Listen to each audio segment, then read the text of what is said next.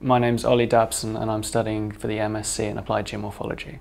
Through my bachelor's degree, I identified geomorphology as a subject area that I really enjoyed and wanted to do more of.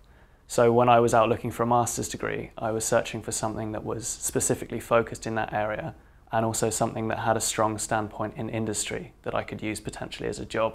And the Sussex course just stood out to me. The campus at Sussex is ideally placed for the study of geomorphology.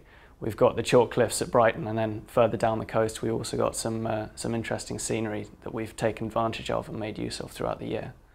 In terms of the lecturers on site, we have a vast wealth of knowledge available to us. We've got one lecturer particularly strong in industry and one whose background is in academia.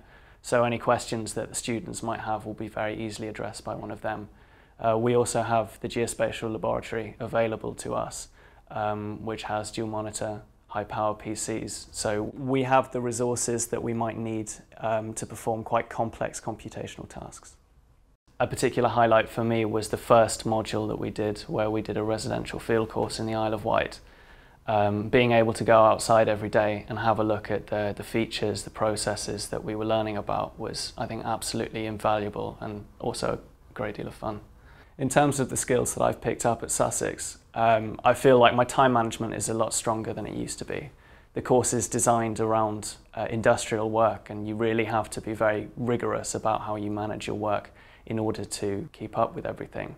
There are opportunities within the course to work as a team as well as individually, and I think that experience is also invaluable in terms of what I'll go on to do after this course is finished.